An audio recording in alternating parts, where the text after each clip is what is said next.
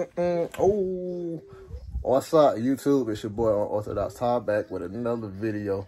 I ain't gonna cap. I can't remember the last time y'all probably seen my face. It's probably been forever, if I must say so. All right, so I don't need that. So pretty much what's going on today is, honestly, I'm just gonna, just kind of give y'all an update on what's been going on with my life. Basically, I know you guys ain't, y'all haven't seen my face in forever, like forever. And a lot has changed since then. I think the last time you guys probably seen my face was, I want to say like June, July, when I told you guys I was diagnosed. So ever since then, I really just haven't had any content to really create. It was like, I mean, I could do shoes, but by the time I get shoes, it'd probably be like 3-4 weeks after they came out. You know what I mean? Stuff like that. So, I mean, it was cool. That's what I kind of based my channel off of, was sneakers. And don't get me wrong, I still do shoes in a sense. But I'm actually finna go drop a pair off now. I'll probably bring you guys along with me and I'll show you that. But pretty much this video is just me giving you an update on what's been going on recently. It's been a lot. Like I said, last time you guys seen my face was like June. So ever since then, I just kind of been playing the game and trying to navigate my channel more towards like a gaming side in a sense. So I play the game, I figure if I'm gonna play the game the majority of the time that I'm playing it, I might well, make some content out of it. So I do that from time to time. Definitely do it on Twitch. Just got into Twitch. The only problem is with Twitch, I don't really have enough time because it's like I'm back in school now. So I'm trying to get my master's in cybersecurity. So I'm trying to do that. And on top of that, working, spending time with family, stuff like that, things that are more important than the game. I don't really have time to do that. So, it is what it is. But, so, just been doing that. Just gonna tell you guys basically my last, not even the last few months from June. Yes, honestly, it's probably like the last 2 months of my life. How everything for me has just like changed like that in a sense. Like a roller coaster. Life is definitely like a roller coaster. Everything goes up and down. I think it's like science. I think it's science. He's probably told you this. Whatever goes up must come down in a sense. Kind of like shooting a basketball. You throw it up, it's coming back down. That's how life is. And last year around this time, if I must say so, I was all out of it, trying to figure out what I was gonna do after I graduated. Figure that out. Figure out what my future is gonna hold for me. A lot of stuff. And like, personally, I feel like COVID had a lot to do with this because it kind of set a lot of people back in a sense. And it's like, you didn't really know what to do, how the world was gonna, change, like what to expect. But now you walk outside, ain't nobody got no mask on. It's kind of like we're kind of living a normal life in a sense, but it's still not really normal in a sense because it's like we can't get 2020 back. So it's like everything that you had planned before 2020, like you had it set in stone. But after 2020, everything just kind of like, it kind of took a pause in a sense. So that's what I blame for a lot of situations. So after I graduated, I didn't really know what I wanted to do. I graduated with business management and I pretty much wanted to own my own business. I already do that, but the thing is, it's like, okay, that's one income. Now I need to find something else that's going to, navigate some more income. Because at the end of the day, if it don't make no money, it's not going to make no sense. So it defeats the purpose of me already doing something that I do and then not doing something else. You know what I mean? Like, okay, I can sell shoes or clothes, whatever the case may be, but what else can I do? You know what I mean? Like, I'm only 24. So, well, last year I was 23 at the time, but now I'm 24. And this year is kind of different. I feel like last year when I graduated, I was stressing myself out trying to figure out what I was going to do after school. And the jobs I was applying for, I didn't really like the position that they giving me, like manager role and stuff like that. But it was like, it wasn't like no corporate or nothing like that. It'd be different. It was more like a McDonald's or a local clothing store, stuff like that. And it was like, I didn't go to school for 4 years to get a degree to, go here. No offense to anybody that does that. I'm just saying, though, that's not why I went to school. Everybody goes to school for their own reason. This camera is kind of dark, though. Pretty much what I'm saying is, after I graduated, I was trying to figure out what I wanted to do. And I even had a thought in my head. I was like, well, I can either go full force with my shoes, selling shoes and whatnot. Or if I want to, I can go to the military. And then it won't eliminate all my problems, but it helped me get just jump on life in a sense. Or I can go back to school. So I had those 3 options. I gave myself those 3 options. So I was about this close to going to the military, like this close. Over the summer, I was this close to going to the military. Took the ass back and everything. I mean, I was this close. I was going to do it. But then everything in the world started happening about us going to war with folks across seas and a whole bunch of other stuff. I'm not going to say it on here, but I don't know if it's politics. All that stuff going on. And honestly, if you wasn't in the military before then, I don't know if you should go, because I don't know if we're going to have war. I'm just saying, I'm not going to go over there. I'm sorry. I just can't do it. I'm sorry. You know, you put me behind a computer, I'll be fine. But I don't know what the situation was. Once you sign on papers, your life in their hands, in a sense. So I was like, oh Lord. So I didn't want to do that. Then I was going to go full force with my shoes. I had joined this Discord. You know, you got to pay a certain amount of money. They get you shoes early, this, that, the third. And I'm over here. I thought it was legit. It was legit at the beginning. But then it was a few incidents where customers were getting fake shoes. So you think about it. In order for you to get a shoe early, you got to pay a pretty penny in a sense. Okay. So I had paid a pre-sale for a shoe. I never got the shoe. And I paid some money. So I never got it. So I contacted the person and gave me back the money in a sense. But the thing is, like, for this to be like a legit business, like it's over like 10,000 members in the thing. I mean, in the group. And you would think, you know what, this is legit. Let me give it a try. And it's a very expensive program. So I was like, I'm gonna do that. Then a consistent rate of fake shoes were being sold to the customers that are paying money to be in this group. So I just stopped paying. I was like, bro, ain't no point. Like, I'm paying a lot of money just to get something that's fake. I'd rather take my chances on sneakers or Foot Locker apps and whatnot, if that's the case.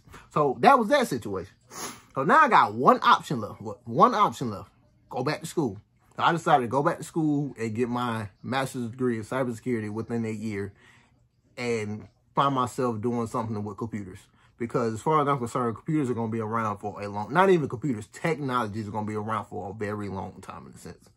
That's just how I think of it. And I think I will always have a job. So I went back to school. I'm going to get my master's in cybersecurity. So I got that out the way, right? So on top of me trying to figure that out, being stressed because at the time I didn't have a job last year. So last year I was trying to figure out, okay, well, where am I going to work? I didn't have nowhere to work. And then so I had to start selling shoes. But like the shoes that I was selling, I had to sell them so fast I didn't really give the shoes time to make profit. I was just trying to sell shoes just to make money back in a sense, or whatever the case may be. And you guys can understand why I keep saying money in a sense. It's because it's all gonna work its way around. Hopefully it's like a 20-minute video, hopefully. But it's very good. It's very good. Inspirational too. So I was like, well, what am I gonna do? So I started selling all the shoes. I wasn't making really profit, but I was just making enough just to pay my bills. So I was like, okay, cool. So I can pay my bills, pay my car, whatever, pay the necessities that you need in a sense. I said, okay, cool. So I did that. And then you still think I'm selling these shoes, but I'm not really making as much profit as I would if I could sit on them. So I really couldn't sit on them because I ain't had no job. This was my only income at the time. So that was stressing me out, I will admit. And then, as you see, for like the first 6 months, I was stressed out and I was losing weight, drinking a hell of water, using the bathroom all nights, days, times, whatever the case may be. So, as you see, that's the first 6 months. So that recent video when I told you guys I was diagnosed, I was going to drop my car off. And then the doctor had told me, you're diagnosed with diabetes, whatever it may be. And then I felt like it was because I was stressed. So the last 6 months of last year, I found myself a job, got myself a job. Then I got a promotion. And then we're going to go to now. Well, actually, what is this, March? We're going to go like January. So January, working, you know, doing what I'm doing, but I didn't get paid because of certain situations in a case that I really can't explain right now. It's all legal, but it's just dealing with, like, certain people weren't able. I work basically on a contract, and if you don't get a contract, you don't get paid. But as people have it, the contract has to go through certain levels in order for it to get funds to me. Well, the company that I work for. So that was the issue. So you think about it. I mean, you working month, 2 months, and you don't get paid. It's like, well, what you gonna do, right? So pretty much, I told myself, I was like, you know what? Last year I stressed myself out about not making no money, right? I said I think that's what caused me to have diabetes, quote unquote. I'm not even gonna claim it. I'm just gonna say that's what they said. So I was like, I'm not gonna stress myself out about no money. I'm not gonna do it because I didn't want to put myself in that predicament. At the end of the day, your health is the most important part. That's one thing that my mother has taught me. So with that being said, I was like, I'm not gonna stress myself out. So me being me, having that business mentality that I had, I got over 200 shoes, a lot of clothes, you know, stuff that you don't wear. And I was like, okay, well, what do business owners do? We sell. That's what I did. I started selling stuff, right? So sold some clothes, sold some shoes, made a little $200, you know what I mean? Made something quick. So made $200. Then I went to eBay, started selling shoes on eBay because StockX be tripping sometimes. They prices they go up and down, up and down. I need something consistent. So I went to eBay. I started selling on eBay. I think I sold probably, I want to say like 5 shoes on eBay. Some shoes that I wasn't able to sell on StockX. You know, that some shoes that were used, or they were just old and kind of, they're old, they're new, but they're old, and you know, they be having that, like it has like an icy bottom, turns yellow, but it's never been worn, you know, stuff like that. I have stuff like that. So I went to eBay, started selling on eBay, and I made like $1,000 on eBay in like, 3 days, in a sense. So I was like, all right, cool. So I started doing that. And then eventually I got paid. So it was like, now I have this mindset to where if I don't get paid, I don't need to stress myself out. I just need to find another route in order for me to get some money. So that's what I did, and that's what I'm going to start doing. So pretty much my message to you guys today is to share that no matter what your current situation is, you can still change the outcome. And that's what I did. So I could have sat around, moped, cried, did all that, but I didn't. What I did, what made all of this stuff happen, I started going back to church. Now, I'm not going to get on here and be spiritual because I know, you know, everybody has their own different beliefs. But considering this is my channel and this is my YouTube, I am grown, so I'm going to say what I want. God helped me through this situation. I'm going to tell you why. So, remember everything I said before, ups and downs, lefts, rights, curves, hills, mountains, all that, been through it all, right? But in the last 2 months, not the last 2 months, I haven't been paid, right? So then I started going to church. I was like, you know what? I'm gonna start going to church. So I went to church. I've been going to church consistently for 3 weeks straight. So first time I went to church, I went in there and the bishop was talking about pretty much saying, when you pray for exactly what you want. Like, be direct. And me being me, I didn't want to be like that because I felt like it was being selfish in a sense. Because it's like, I'm just praying for what I want. But in your prayer, for example, if I pray that I want to be debt-free, I can say that, but I can also say I want to pray that my family, my girlfriend, friends, you know, whatever case, that they're healthy, safe, this, that, and the third. So what I did is when I prayed for 10 things. 10 things. For me, my family, my future, whatever other situation. So that's what I do. I just pray for 10 things and keep it consistent. 10 things that I really, really either need or want. Most of them are needs, not wants. Most of them I really need them. So that's what I started doing, right? So I've done that consistently. So in a sense, not all of them are going to happen like right away, because at the end of the day, it's on God's time. He's going to give it to you when he feels he wants to give it to you. So I was praying that I was like, man, I hope I get paid. I find a way to make some money. eBay. That's how he answered that prayer. And then me selling my clothes, he answered that prayer. And then recently I just got paid for my job. He answered that prayer. And then I was like, I want to be healthy. I'm still healthy, and mind you, I'm still a diabetic, quote unquote.